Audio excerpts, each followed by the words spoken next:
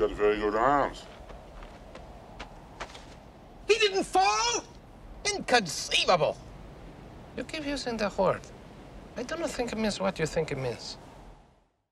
It's been a very busy News Friday here at Thinking Critical YouTube. Definitely caught me off guard. I'll be playing catch up through the weekend, so I won't be able to cover everything right now. But today I am going to cover the news that X-Corp is finally a real deal.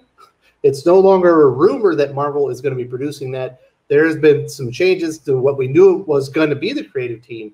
And in my opinion, the changes aren't that good. Now, I do want to apologize. I accidentally double dropped my my videos earlier in the day, and I had to delete one and repost it later. My wife and I decided to celebrate Valentine's Day 2 days early. We went out. I actually got a 500-gram steak. Turns out that's almost 18 ounces.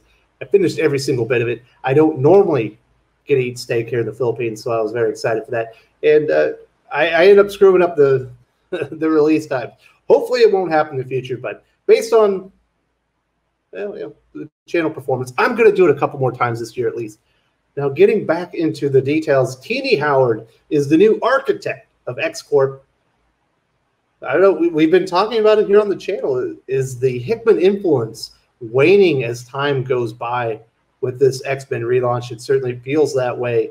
This further indicates that maybe that is, in fact, the case.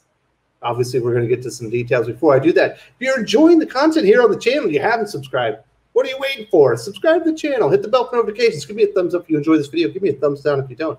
Either way, I want to hear from you guys. What are your thoughts on Tini Howard taking over for X-Corp? Is this the creative team that you want? Now let's get directly into it. Like I said, the writer for X-Corp is going to be Tini Howard, who's been on Excalibur since day one, was the primary architect for the Ten of Swords crossover. Obviously, she was doing the Otherworld story while kind of Jonathan Hickman had the Krakoa, Arakko, Okara story, the original Four Horsemen story. They didn't really meld very well, in my opinion. It's probably one of the more enormous failings of Ten of Swords. That and the fact that it was so long and strung out. Probably didn't need to be quite as long as it was. Certainly already covered that here on the channel. The artist is going to be Alberto Foche. Originally, it was announced, essentially Carmen Carnero, the longtime artist on Captain Marvel, was the one that kind of announced it and dropped that little hint out there, and we hadn't heard anything since. It feels like this news has just been sitting out there for like a year and a half. Been waiting for it to finally come through. Now, we do have information on that. Let's get directly into the details that we have just in the solicitations for X-Corp. This is going to be coming out, I believe, on May 12th. The deals have been made. Mutant kind is safe on Krakoa as the reign of X continues. What are the wants of the mutants who have everything? Leading the charge is X Corporation, headed by CXOs Monet, St. Croix, and Warren Worthington, a duo as cutthroat and ruthless in the boardroom as they are on the battlefield. But X-Corp needs more than just its figureheads, as Monet sets out to staff their team with some of the brightest and most deviant minds in mutant kind. Warren finds himself in a tense confrontation with one of Krakoa's first allies who wants to know the truth. On Angel's wings, will X-Corp crash or soar? This will be a Monet and Angel forward series. They're definitely going to be the leaders of the X-Corp. So who do we think is the first ally that's going to want to know the truth? It's not Wakanda. They weren't really allies. They were kind of being Switzerland. They were playing neutral. Certainly isn't like the UN, because they were essentially like spying on him. They even tried to like get the drop on the X-Men and kill Charles Xavier while they were working with Zeno. So I think that's an interesting question. Now, Tini Howard, the architect, the new architect, some might say, of the X-Men universe, did say that she had a bit of a part to play in this. This was her quote: "We shelved the book for a time. I had Ten of Swords on my plate immediately, and I decided that X-Corp existed quietly in the background, there for us to debut when we had the right story to tell, the right public offering to make, if you will.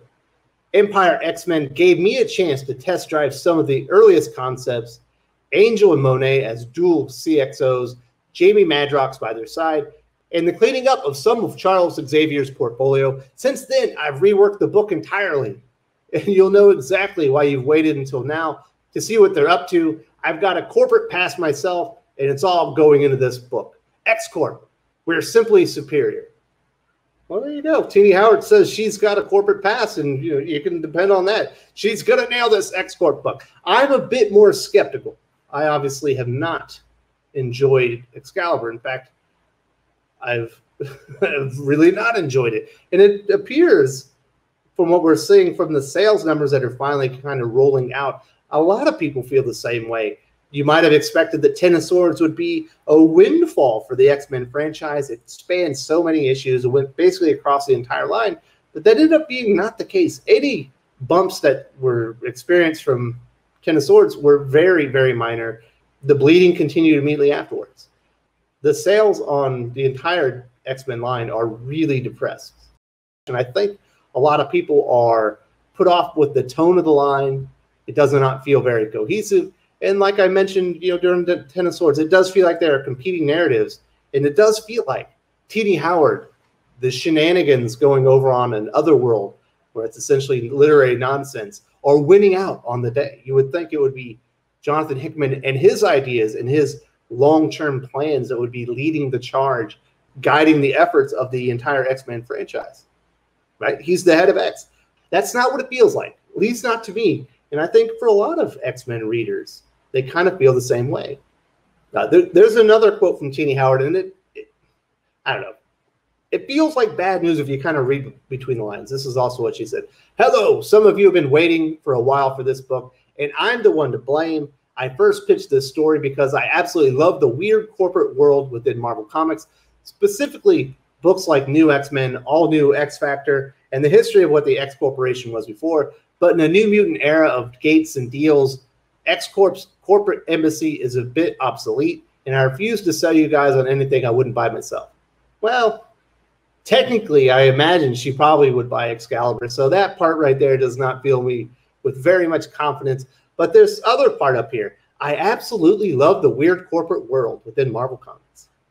Well, it appears that she really, really loves the really weird aspects of Otherworld and all the things that come along with Excalibur, and has completely embraced those aspects of the world while kind of throwing out any elements that might make it more serious in nature and fit in with the actual X-Men line. So I imagine she will be embracing all the weird little corporate isms in the Marvel world and expanding on all that while making this very much a joke of a book.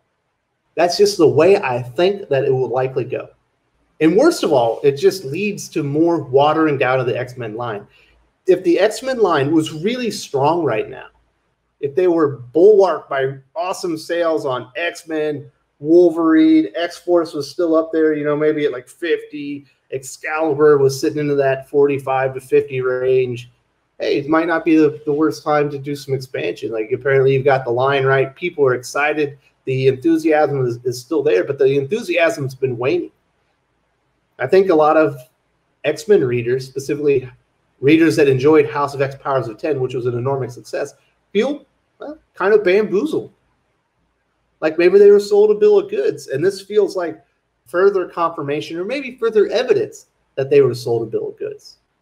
And that's too bad, because it really felt like this next era of X-Men was going to be special. It was going to be something that was going to be sitting on bookshelves in 20 years waiting for the next generations of readers to be discovered. But with the way that everything's gone, I just don't see that being the case. Now we're getting this Way of X series by Simon Spurrier. Are you excited to see a character like Nightcrawler turn his back on his faith and a lot of his character history kind of go completely against what he stood for decades now? I'm not excited about that. Are you excited for this X-Corp book? You can see the wacky world of Marvel corporate, within the X-Men universe, as Monet and Angel and Madrox make shifty deals to sell mutant drugs. Got to get the books clean for Charles Xavier. I guess his portfolio just isn't up there. But the good news is Tini Howard's got corporate experience. Well, as far as I know, she's also a witch. And all that magic bullshit didn't really help Ten of Swords stand up and do very well. It was still stupid, even though she had plenty of experience within that realm. I don't know. You're going to have to sell this on a different angle. Now, I do want to mention, I feel bad for Carmen Carnero, obviously a longtime artist of Marvel Comics. She was recently announced as one of their Stormbreakers, the next generation of great talent. Been at Marvel for like 8 years. Specifically been like the lead artist on Captain Marvel, one of like their most powerful character according to Marvel for quite a long time.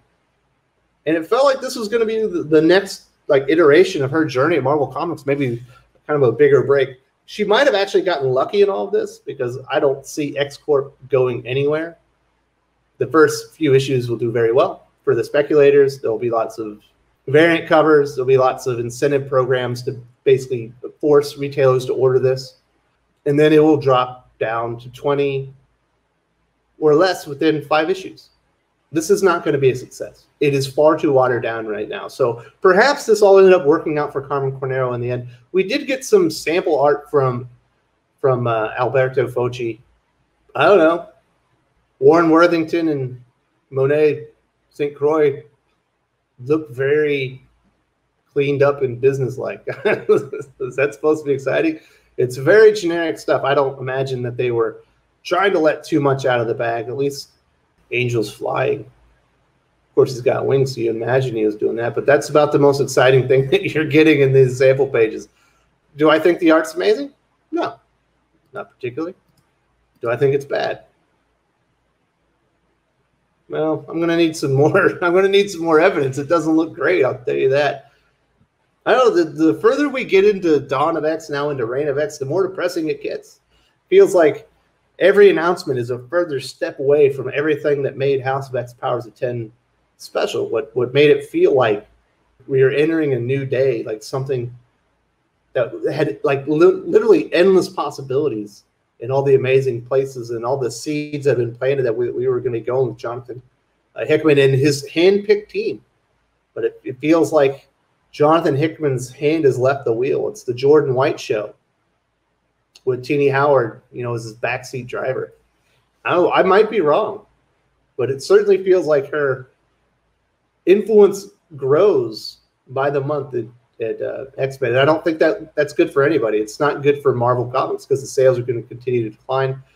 It's not good for X-Men fans because the stories are going to continue to be diluted, continue to be substandard. It's going to be continue to deviate from the House of X Powers of 10 like kind of story arcs that everyone was excited about.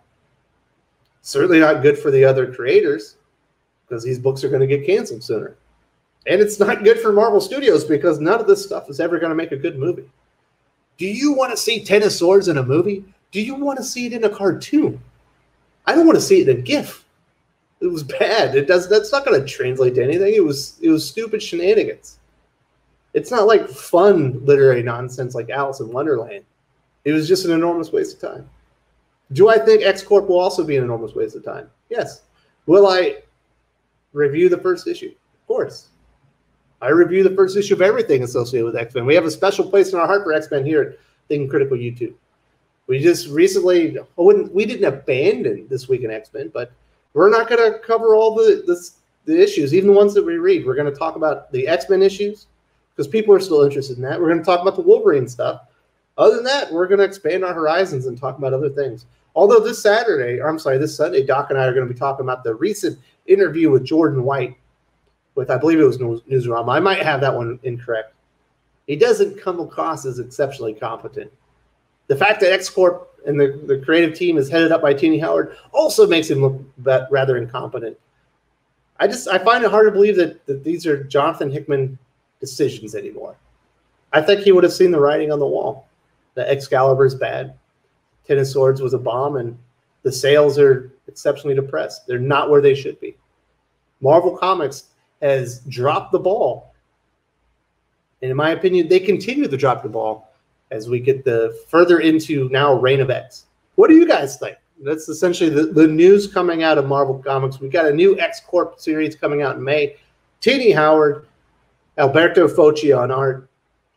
We're going to see Monet and Angel head up the X Corporation office. We're going to be doing some deals to getting Charles Xavier's portfolio right. Got to get them numbers up. Those numbers are weak. I like Jamie Madrox. Well, I like the characters. It's just the writing's been so bad. And, you know, just the way that Tini talked about it gives me bad vibes. I love the weird corporate world. Oh, no. You love the weird shenanigans over another world, and that did not work out for anybody. We shall see. Definitely want to hear from you guys. If you enjoyed this video, please give it a like. I would appreciate it very much. It helps us attract more views for the channel. Subscribe for future commentary, comic book news, and reviews. And don't forget to ring the bell for notifications. If you want to talk comics, movies, and much, much more, you can follow me on Twitter at Wes_from_TC. With that, Salamat Po, and I'm out.